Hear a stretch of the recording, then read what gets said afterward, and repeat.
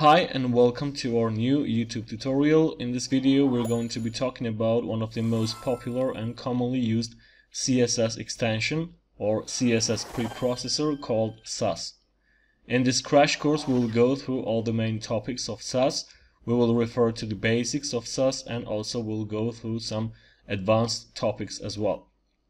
So before we dive deeper into different topics and features of SASS, first of all I want to talk about what SASS itself is.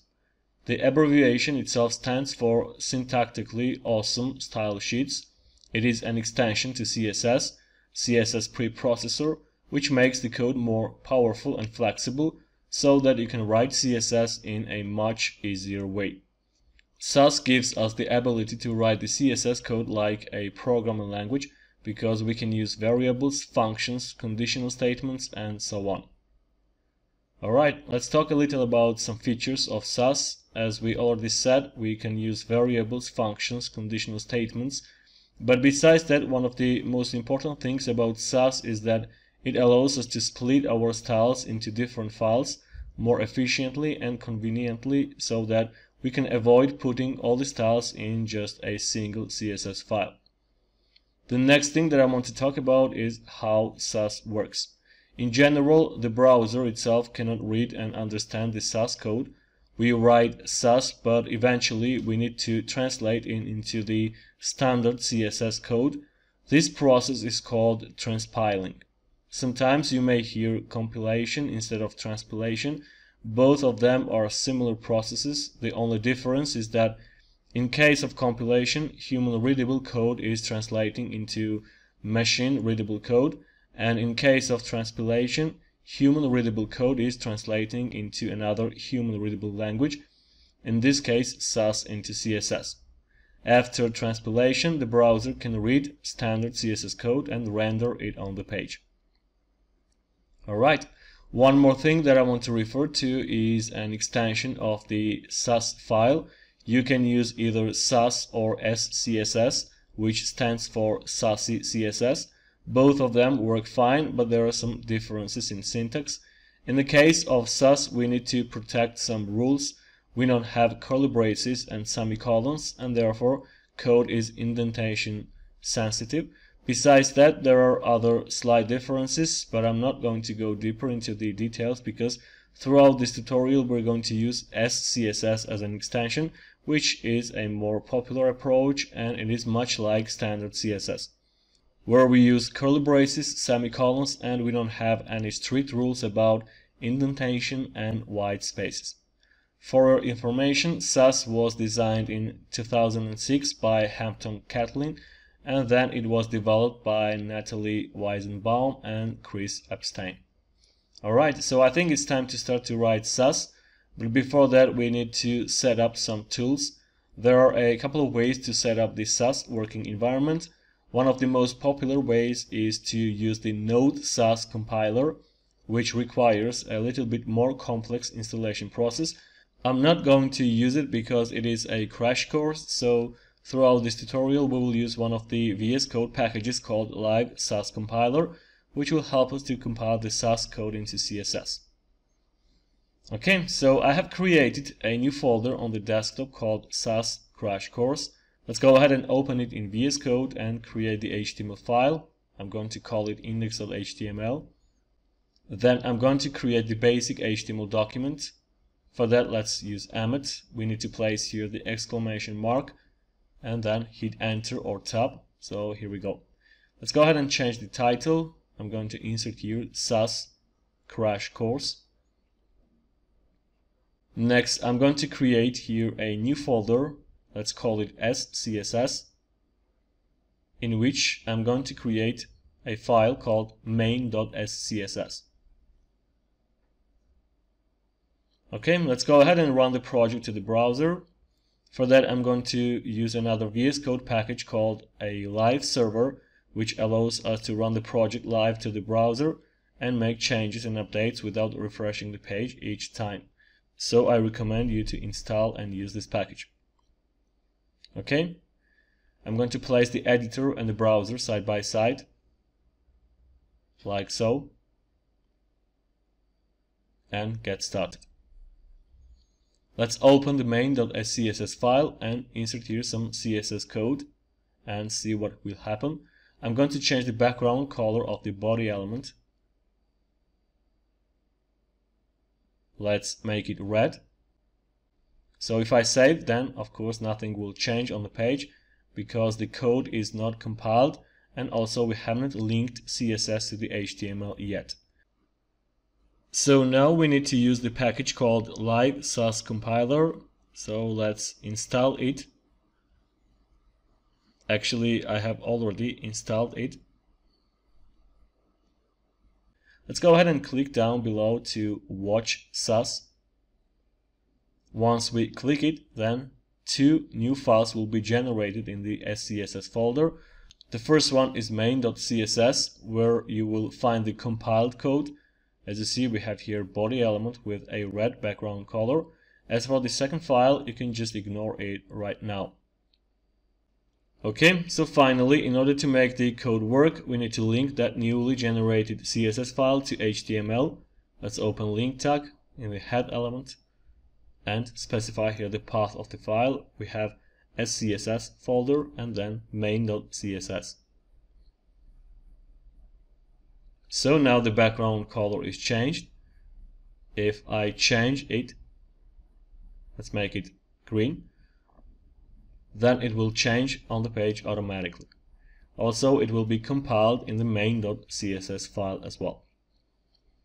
Alright, so we have successfully set up our working environment and we're good to go and discuss the first topic in SASS, which is variables. In general, the variable is like a container which stores some data values, and then those values can be used for multiple times. Variables exist in standard CSS as well, but right now they have partial support in modern web browsers, and also I think that SASS variables are more convenient and flexible than the standard CSS variables.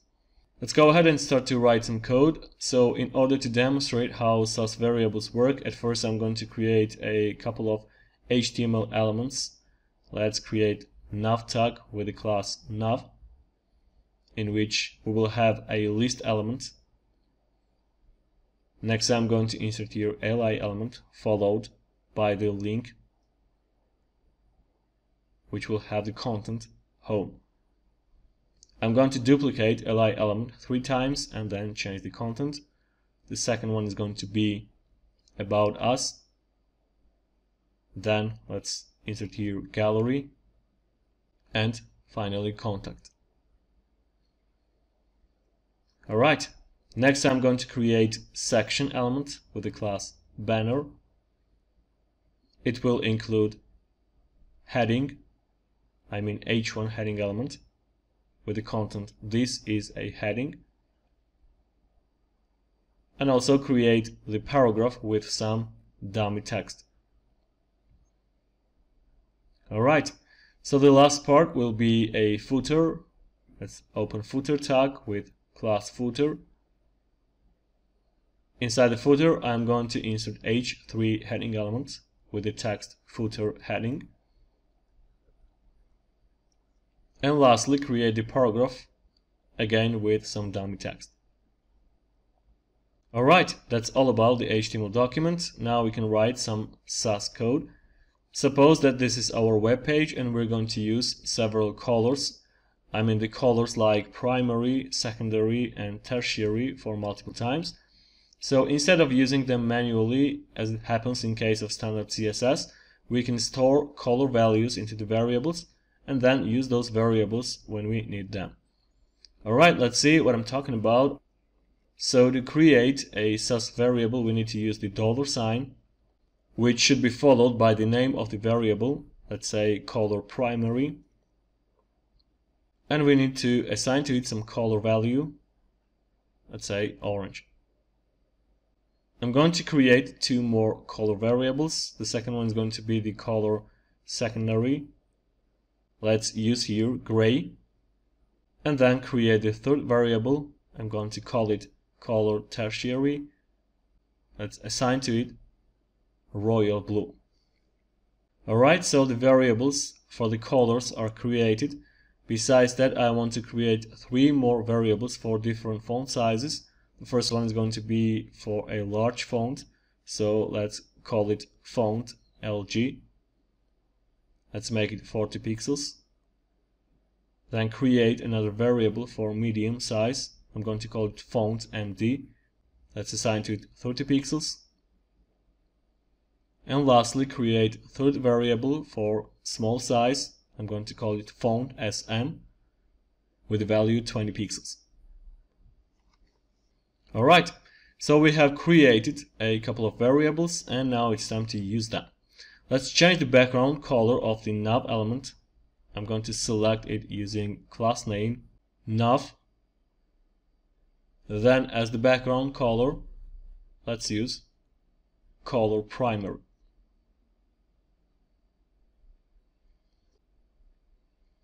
So as you can see, the background color of the nav element is changed, and if we take a look at the main.css file, we will find that there are not any variables. We have here just the pure CSS code.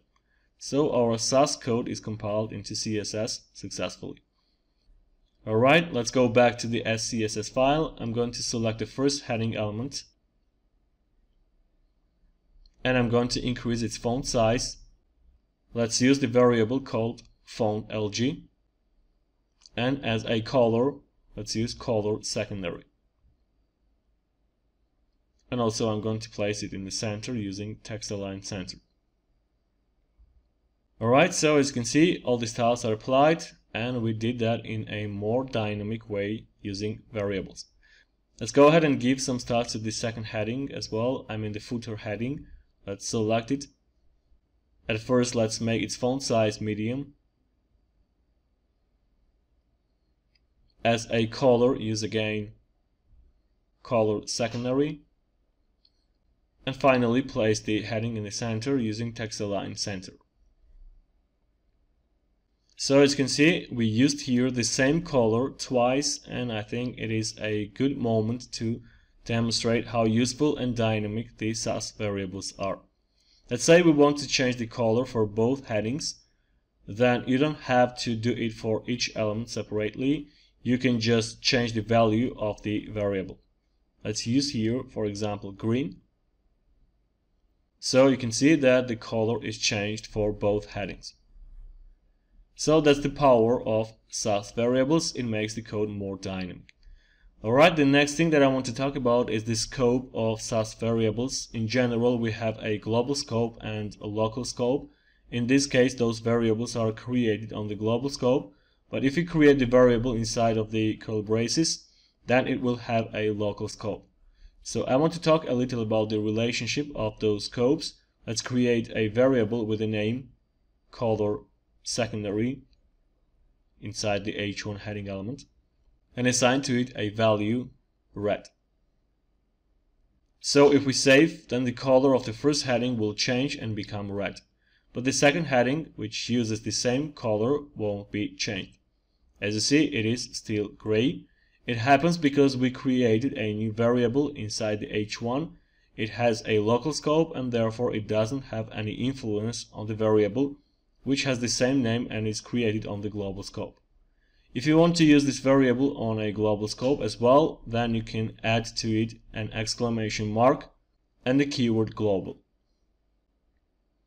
So, as you can see, the color of the footer heading is changed as well. Alright, so that's the way how SASS variable scopes work. In general, I don't recommend to create local variables. Always try to declare the variables on the global scope. But anyway, if you come across somewhere such things, you won't be confused. Alright, so that's it about the variables, and now I want to talk about the next topic, which is called nesting. Actually, nesting is a great and useful feature of SASS because it allows us to avoid writing many lines of CSS. We can define nesting as a shortcut to create the CSS rules. First of all, I'm going to delete this line of code because we don't need it anymore. Suppose that we want to give some styles to the li and the link elements. For that, as you already know, we can just simply select li. Let's get rid of those default bullets using list style none. So that's the standard CSS approach. We selected the child of the nav element. In SASS, we can do it more efficiently. Instead of writing this code outside of the nav element, we can insert it inside the curly braces. So let's grab this code and paste it here. As you see, we have the same result. Code is working. And if we go to the main.css file, you will see that here we have the standard CSS code. Li is placed outside of the nav element. Alright, as you know, the link element is placed inside of the li, so we can select it here inside the curly braces of li element. Let's get rid of default underline using text decoration none. So as you see, this code is working as well. We don't have here underlines anymore.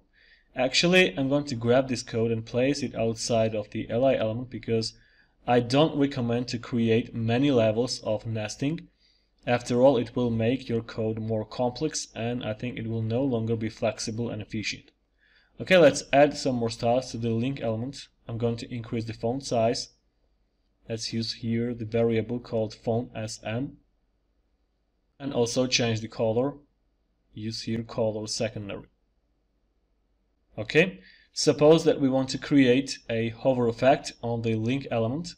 So I want to show you how to deal with the pseudo classes in case of the nesting. You may think that we can just simply write here hover with some style. Let's change the color. Use here color tertiary. So if we hover, then nothing will happen. Hover effect doesn't work. So something is wrong here. Let's go ahead and check the compiled code and see how it looks like. So you see that we have here the space. It's not correct syntactically, and that's why the hover effect doesn't work. So in order to fix that problem, we can use a special character called ampersand, which refers to the parent element, in this case link element. So if we hover again, then it will work. And also if we check the CSS file, you will find that space is removed. Okay, let's use another example. Actually, we can use the same nesting technique with class names as well. Suppose that we have to change the background color of the banner. Let's set background color to color primary. Next, let's add the class to the h1 heading element and the paragraph. Use banner heading and banner paragraph.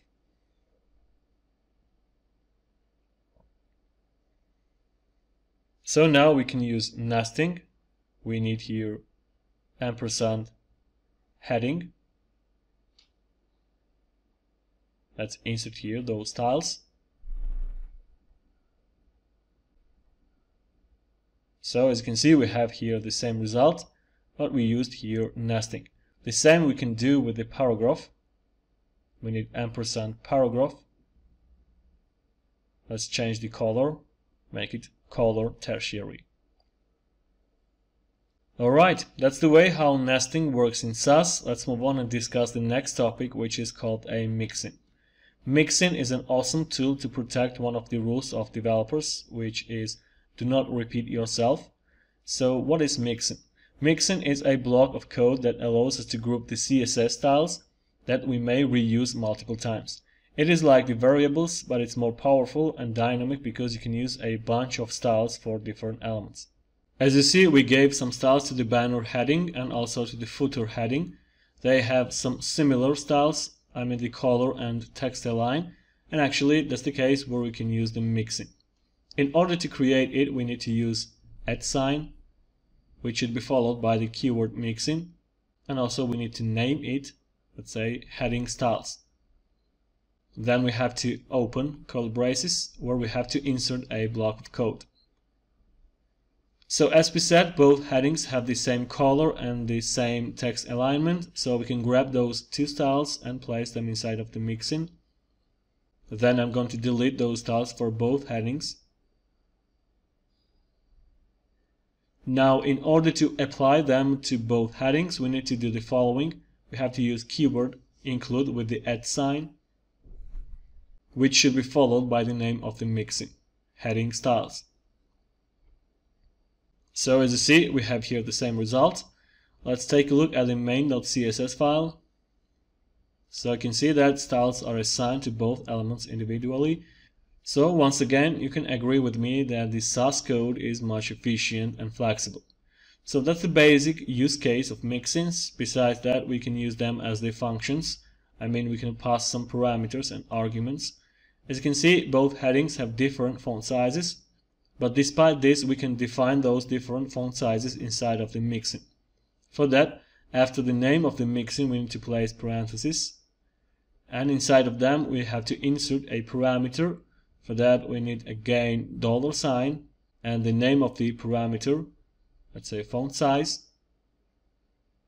Actually, you can consider parameter as a variable as well.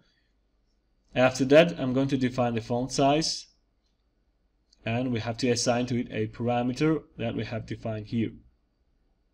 So inside of the mixin, we create something like a general draft for the font size, and then we define the specific values for each heading element manually. First of all, let's delete those properties. Then we have to define the arguments for mixins. For that, we need to open parentheses. For the first heading, we need to use font LG. As for the footer heading, let's use font MD. So you can see that we have the same result, but we achieved it more efficiently and dynamically. In the CSS file, again, we have all those styles assigned to the headings individually, as it happens in standard CSS. We can go even more further. You can define default parameters inside the mixin, and actually this feature makes the SASS code similar to the code of the programming language, especially the JavaScript.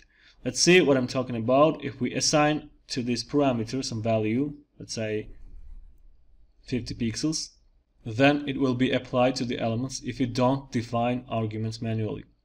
So if I delete the argument for the footer heading,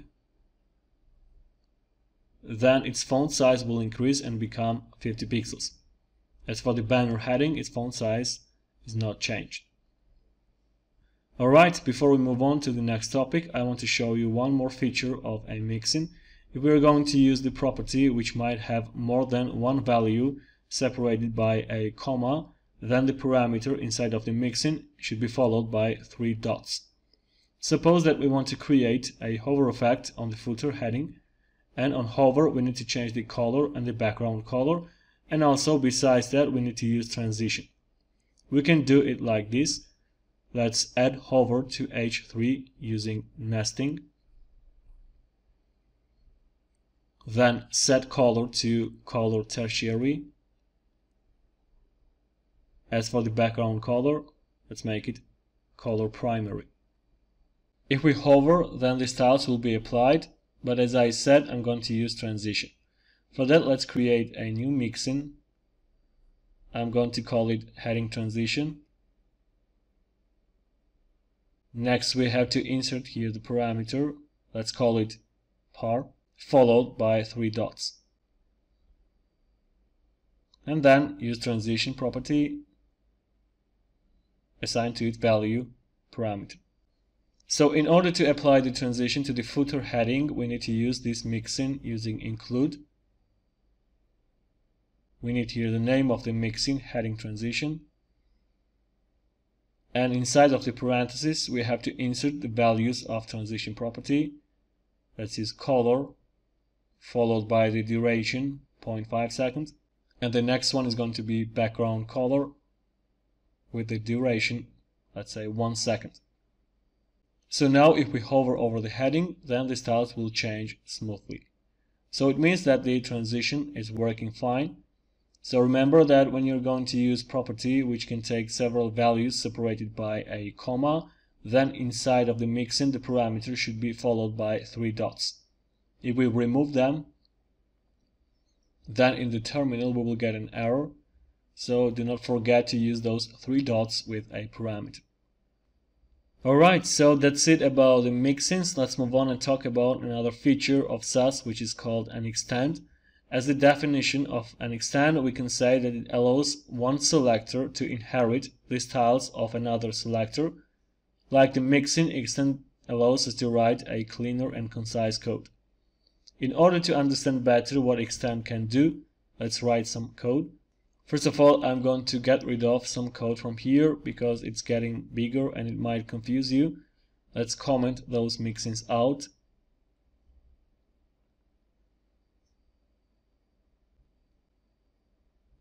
Then create some styles like so. I'm going to create a separate block of code. For that we can use a new class, let's call it heading. And then let's add to it some styles. Let's set color to color primary.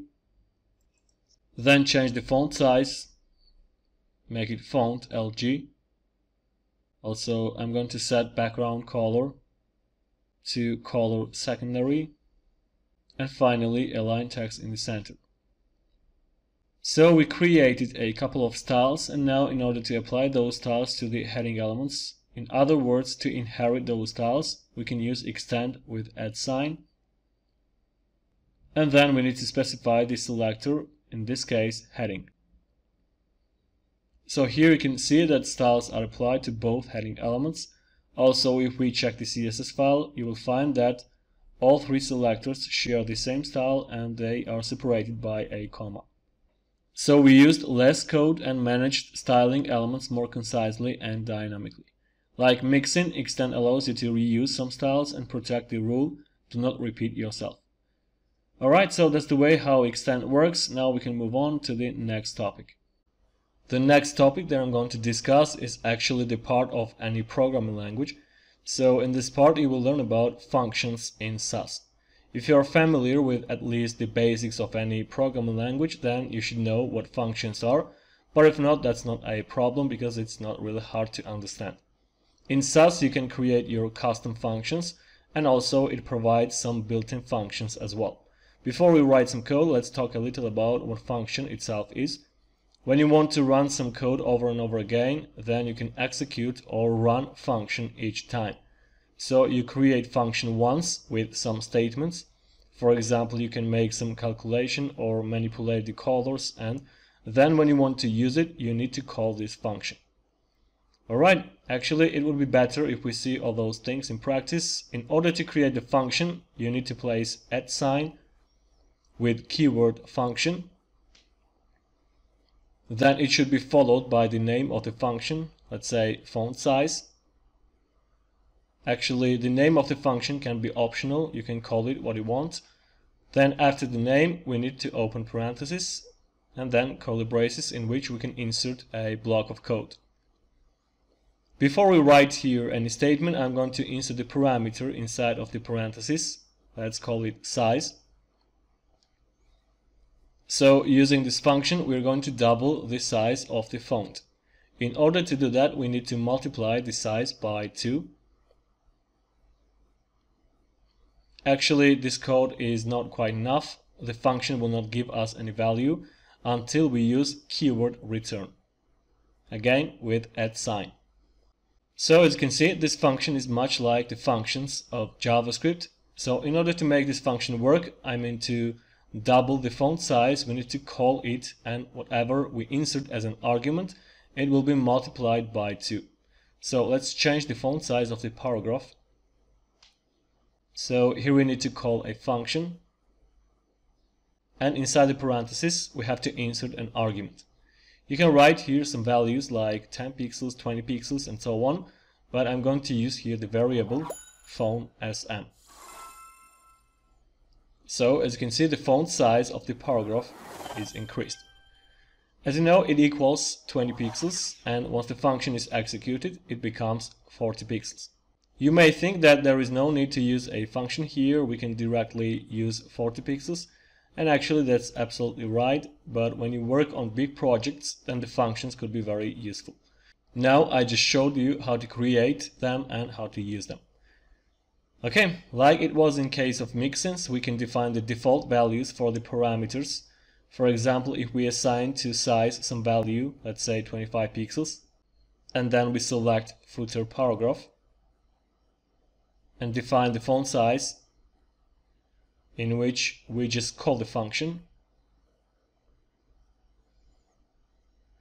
then the font size of the footer paragraph will become 50 pixels because By default, the size equals 25 pixels, and then it is multiplied by 2. So it will happen until we define the argument for the function manually. So if we insert here, let's say font ND, then the font size will increase and the default value will no longer be applied. Alright, that's all about the custom functions. As we said, SASS also provides several built-in functions. I'm not going to go through all of them. I will show you just a couple of commonly used built-in functions. Let's use the first one, which is called lighten. I'm going to work on the navigation, which has the background color set to orange. So a function called lighten allows us to make the color lighter by some specific percentage. So we can write lighten, then wrap the color primary with parentheses. So the color is going to be the first argument. As for the second one, we can indicate here the specific percentage value, let's say 20%. So as you can see, background color of nav element became slightly lighter, and if we check CSS file, then the nav element will have the proper color. In the same way, we can use a function called darken, which does the opposite. It makes the color darker with a specific percentage. So you see that in this case, background color became darker by 20%. Alright, so those functions, I mean lighten and darken, are frequently used with hover effects. But besides that, we have some other functions as well, which we use with colors. The next one is going to be transparentize. It allows us to make the color transparent by a specific value. As the second argument, we can indicate here the value from 0 to 1. Let's insert here 0.6. So as you can see, color became a little bit transparent. If we check the compiled code and see what we have here, you will see that the color is converted into the RGBA value, which has the opacity 0.4. If we change the second argument and make it 1, then the background color of nav element will be 100% transparent, and also if we check the CSS file, the opacity will be 0. Alright, that's the way how the transparentize function works. We have another function called mix. It allows us to mix two different colors. For example, let's insert here blue and green. As you can see, we got here a mixed color. Besides that, we can insert here the third argument, which is going to be the percentage value. It will belong to the first color. So if we insert here, let's say 10%, then in the mixed color, 10% will be blue, and the rest, 90%, will be green. So using the third argument, you can define the ratio of colors in the mixed color. Alright, that's all about functions in SASS. Let's move on and talk about another topic. Previously, we talked about the extend, which allows us to reuse a bunch of styles for different elements multiple times. But as you remember, in case of the extend, we created a new class, assigned to it some styles, and then extended them to the different elements. So in that case, we created a new class, but what could we do if we didn't need to create a new class? One of the solutions is to use placeholder selectors. They were created to solve this exact problem. So before we use the placeholder selectors, I'm going to clean up our code a little bit. Let's comment this paragraph and the function out. So here we have a class heading, which then is extended to the heading elements. If we check the main.css file, in compiled code, we will find that there exists the class heading. Even if we don't extend it to any element, then class heading will still exist in compiled code. So in the case of the placeholder selectors, we have a different situation. In order to create a placeholder selector, here instead of a dot, we just need to place %sign. So if we check the main.css file, you will find that the placeholder selector with its styles doesn't exist here. But if we get back extend, let's change dot into a %sign. then those styles will be applied to H1 and H3. And if we go again to CSS file, you will see that H1 and H3 share the same styles, and we don't have here an additional class. So the placeholder selector allows us to create a cleaner and concise code in case of creating a new class. If you need it just to extend some styles to other elements and the class itself is not used anywhere else, then it would be better if we use placeholder selectors. Alright, so that's it about the placeholder selectors. Now I'm going to talk about another very important topic in SASS called imports and partials. SASS allows us to split our entire SASS code into different files and make the project well structured. It is a really huge advantage of this technology. It is important especially when you work with big projects. Instead of having just a single file in which you put tons of lines of code, you can split it into different files. It will cause less confusion and complication and will make your file structure more convenient. So in this part we are going to talk about imports and partials in SASS. As you see, we have here just one SCSS file, I mean main.scss, in which we put all the code. Suppose that we want to create a new SCSS file just for testing. Let's call it test.scss. Then inside that file I'm going to select one of our elements, let's say footer heading, and change its font style and make it italic. So if we save, then nothing will happen on the page. As you see, there are generated two new files, test.css and test.css.map, as it was in case of main.scss file. Now if we want to apply the styles from that newly created file, we have to link the test.css file to the HTML. Actually, we don't need to do it because it's not quite handy to link all the files separately. So that's the moment when we need to use import. So we don't need those new CSS files. I'm going to delete them. We're going to compile all the code, I mean the code from different SCSS files, in the main.css file. Next, I'm going to rename the test.scss file and place here underscore at the beginning. In this case, I mean when you name the SCSS file with an underscore, there won't be generated any new CSS files. The only thing that we need to do is to connect this code to the main.css file. For that we have to use import. So let's go to the main.scss file and at the beginning write @, then import, and inside the quotes we have to specify the path of the file. Actually, we don't need to specify here the folder because both files are placed in the same directory. We just need to write the name of the file without underscore and also the extension. In general, you can use them, but it's not mandatory. The compiler can look for the files without underscore and file extension. So if we save, then everything will work perfectly.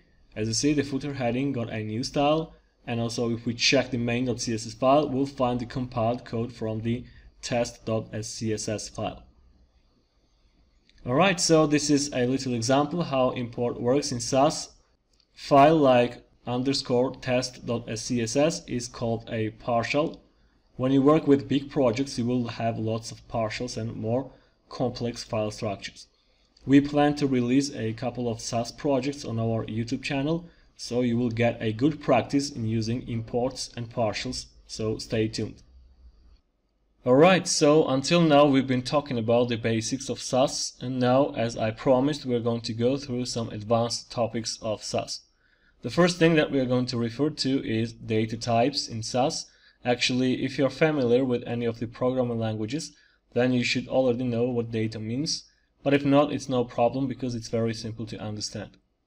So in SASS we have 7 different data types. They are numbers, strings, colors, lists, maps, booleans, and null. Let's go ahead and describe each of them. I want to tell you that most of these data types were already used in this tutorial, but now I'm going to describe them in details. First of all, I'm going to comment the entire code out in the SCSS file and also in the HTML file. I will use some dummy styles. I'm not going to create the HTML elements because I just want to describe what kind of data types we have in SASS. Let's start with numbers. Let's select some dummy class, let's say numbers. So SASS supports integers as we use it in the case of, let's say, font weight 400. Then we can have numbers with decimals. Let's select line height with value 1.5. And also we can have numbers with different measurement units. Let's select font size with 20 pixels. Besides pixels, we can use rem, also em, and the percentage. So all of those values are valid numbers in SASS. Next we have strings. Actually, strings represent some text values and they can be expressed by quotes or without quotes. For example, we can write font family with some different values. Let's say Josephine Sans, Arial, and sans serif. So here we have three string values. The first one is written within quotes because it consists of two different words. As for the second and the third one, they are string values as well, but they are expressed without quotes. Besides the font family property, we can use font weight with bold and font style with italic. Alright, so those are the strings. Next we have colors. Each color value that we can use is the SASS data type. We can use named colors, for example red. Also we can use hexadecimal values, like so. It's the red color as well. Also we have RGB values. Let's select border color with RGB 255 and zeros. And also we can have RGBA, in which we can define the opacity of the color. Okay, besides that, colors can be written in HSL values. Actually it stands for hue, saturation, and lightness. It takes three values. Let's pass here 0, 100%, and 50%. Okay, so those are different color values, and again, color is a SASS data type. The next data type that I want to talk about is lists. Basically, lists are like arrays. You might have some knowledge about arrays. So the list is a data type that can store multiple values. For example, we can define margin with different values. Let's say 10 pixels, 15 pixels, 5 pixels, and 20 pixels. In this case, the values are separated by space, but besides that, the values can be separated by commas as well. For example, we can use again font family with values railway, doses, and Lato. So this is a comma separated list, but each value itself is a string in the list. Besides that, we can create a list which will include different data types. For example, if we use border, it can have values like a number, 1 pixel, string, solid, and the color red. Alright, so that's it about lists in SASS. Next I'm going to move on to maps. Actually, the map can store the data in key value pairs. It is like an associative array, which means that it stores both keys and values associated with those keys. Syntactically, maps should be surrounded by parentheses, and the mentioned key value pairs should be separated by commas. Alright, let's create a map and call it colors. Then insert here some colors. As a key, I'm going to insert here primary. Let's assign to it red. Then I'm going to have secondary green and tertiary blue. As you see, after the first and second pairs, we placed comma.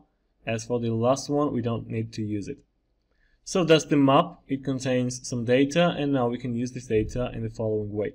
Suppose that we want to change the color and the background color of one of the elements. Let's say H1.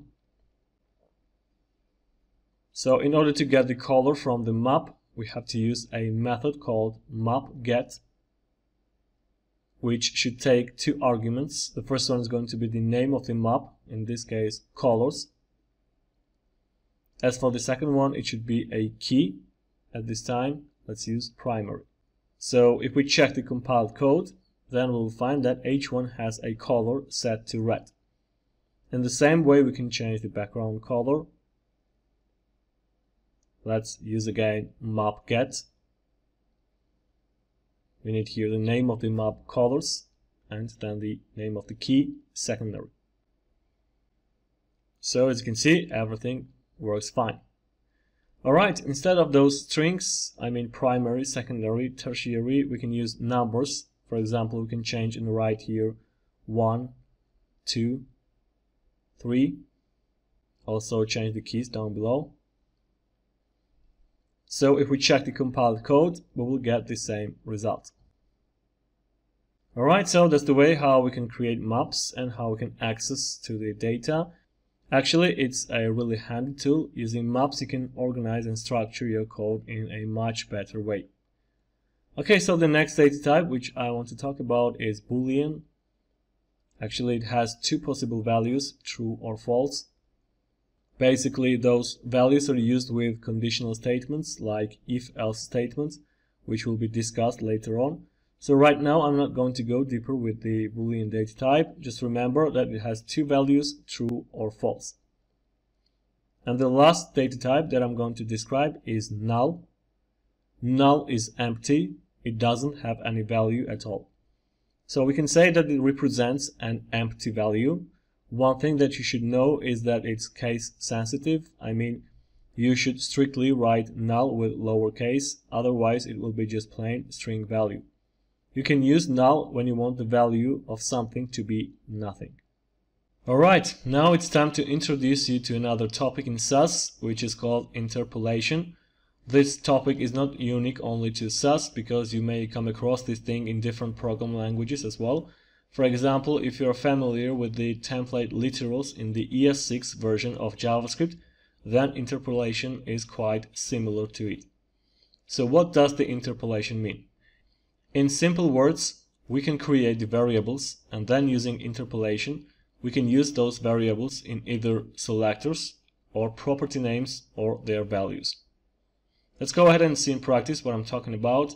First of all, I'm going to create a couple of variables.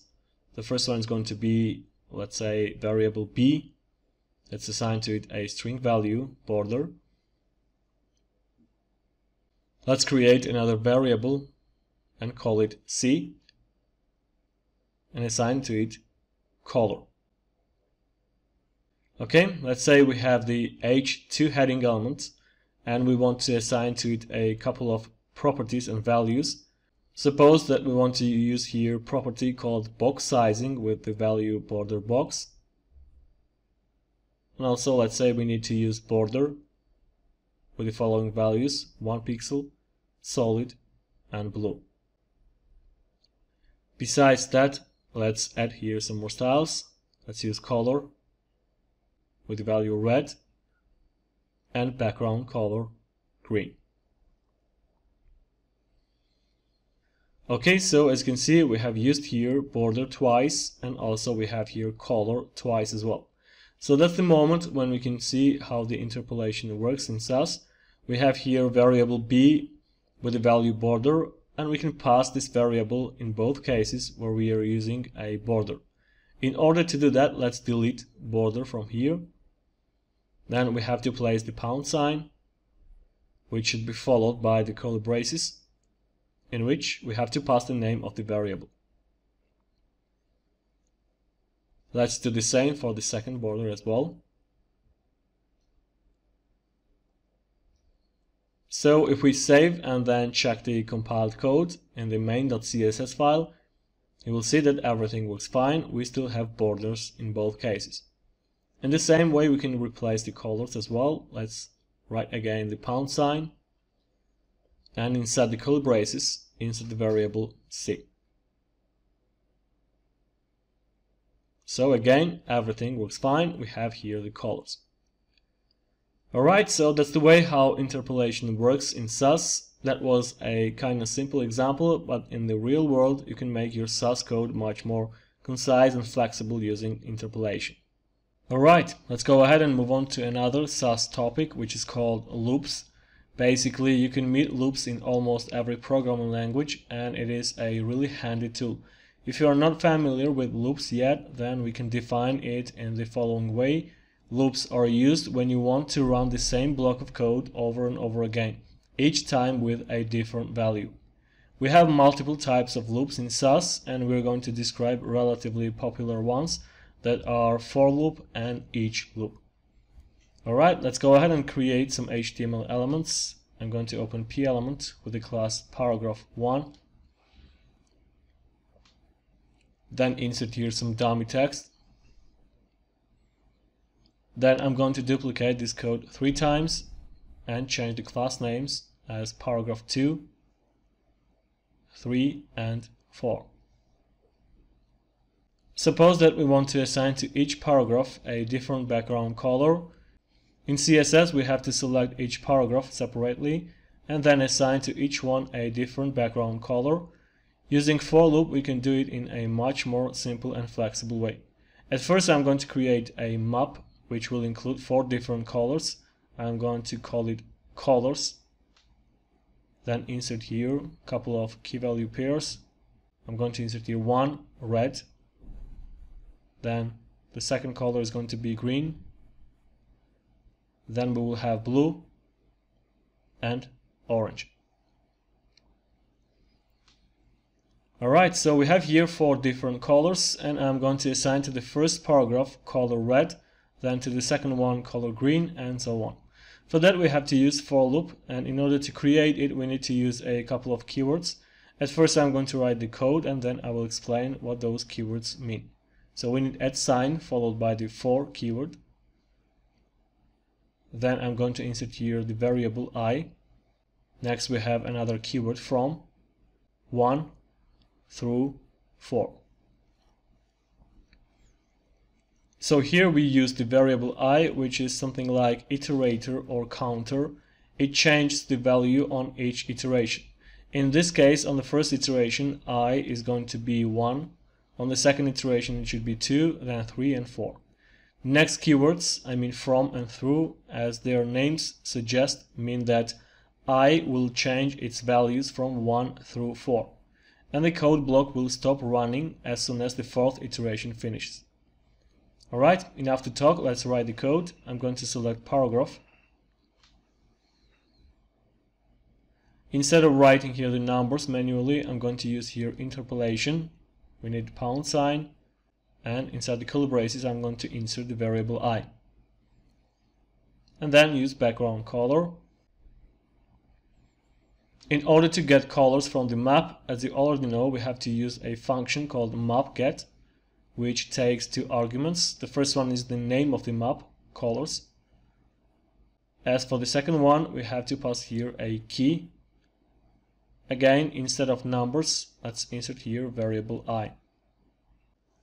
Alright, before I save this code and see the result, let me explain what's happening here. On the first iteration, I equals to 1.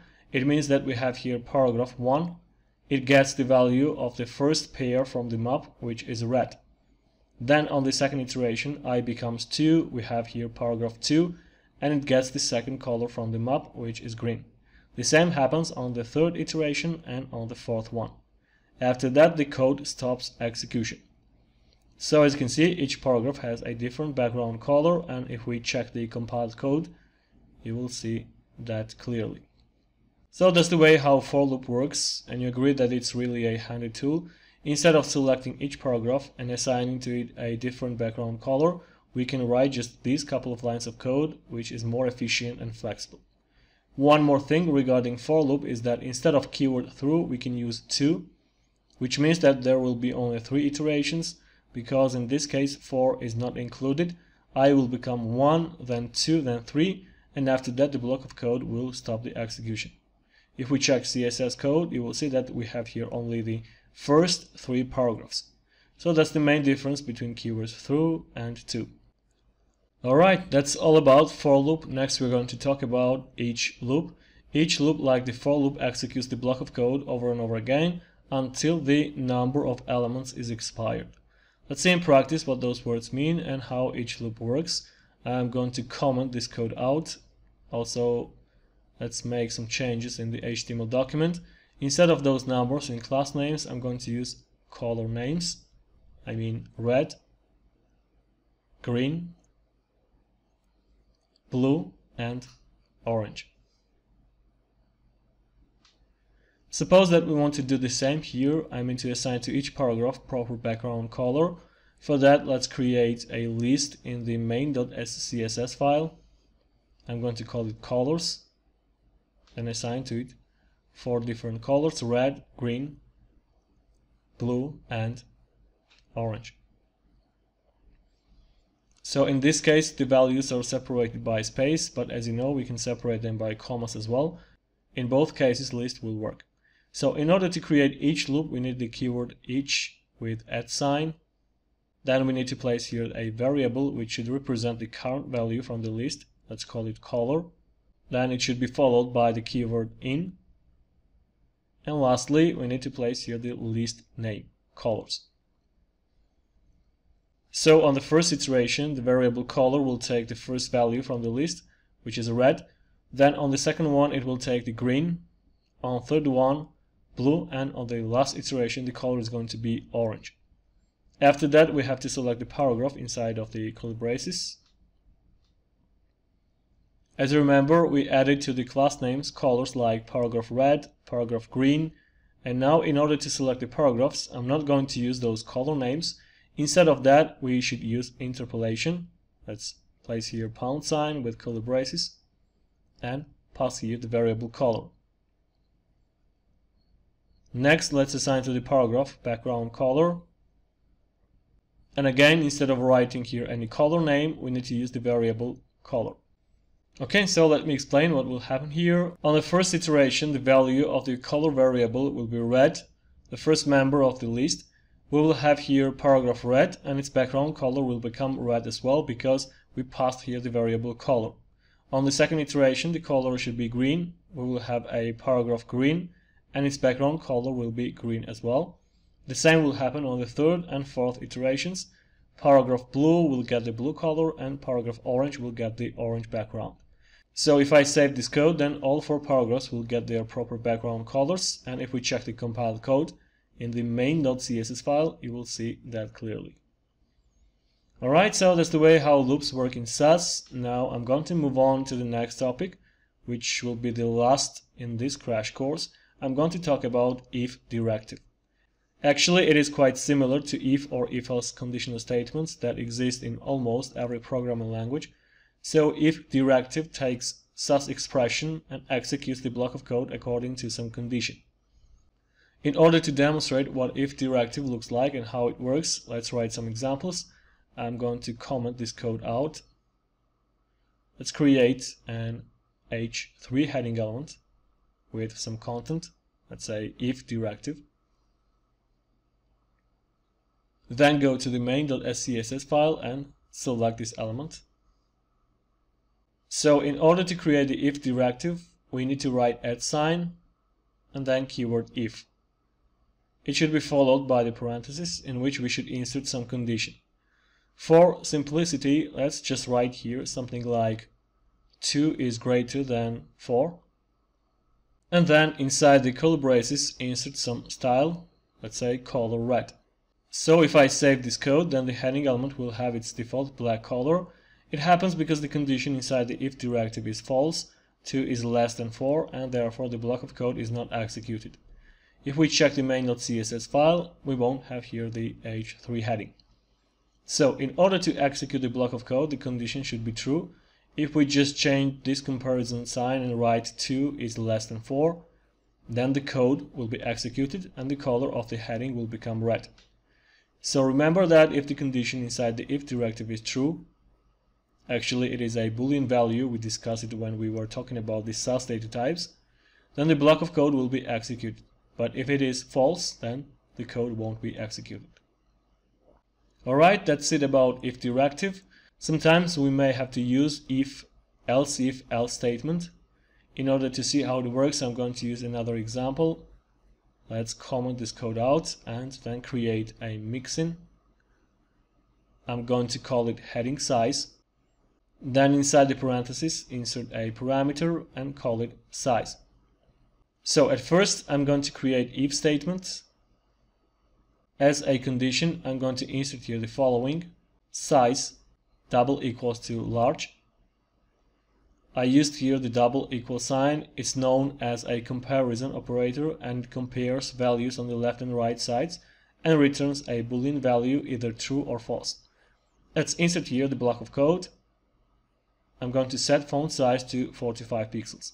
So if the size equals to large, then the condition will be true and the font size will become 45 pixels. Now I want to consider other cases as well. I mean, we need to create else if statement. And as the condition, let's insert here size double equals medium. So if this condition is true, then I want the font size to be, let's say, 30 pixels. And lastly, let's create else statement. Actually, it doesn't have its condition. We just need to insert here font size equal to 15 pixels. Alright, let me explain what these statements mean. First of all, the condition of if directive will be checked. If it is true, then the font size will become 45 pixels. If it is false, then this code won't be executed, and the condition of else if statement will be checked. If it is true, then the font size of the heading element will become 30 pixels. But if it's false as well, then the style inside the else statement will be applied to an element and the font size will become 15 pixels. Let's see it practically. I'm going to select H3 heading element and include mixin heading size. As an argument, let's insert here, for example, large. So if we save, then the font size of the heading element will become 45 pixels. Let's check the compiled code. So as you can see, the font size equals 45 pixels. It happened because we inserted here large as an argument, and the condition inside the if statement became true. In the same way, if we write here medium, then the condition of else if statement will be true, and the font size of the heading will become 30 pixels. And lastly, if we insert here something different from large or medium, let's say small, then none of those conditions will be true and the code inside the else statement will be executed. As you see, the font size of the H3 heading element is 15 pixels. Alright, so that's the way how if directive works in SASS. It might be helpful and handy in some cases, so I hope everything was clear for you. Okay, so this was the last topic of our crash course. Hopefully it was interesting and helpful and you learned some new stuff. SASS is a really cool and great technology, so you can learn and use it in your projects. We plan to release a couple of SASS projects on our YouTube channel as well. So if you like this video, then please thumbs up, comment below, share it, subscribe to our channel and click the bell to get the notifications on coming tutorials. Alright, that's it. See you in the next video.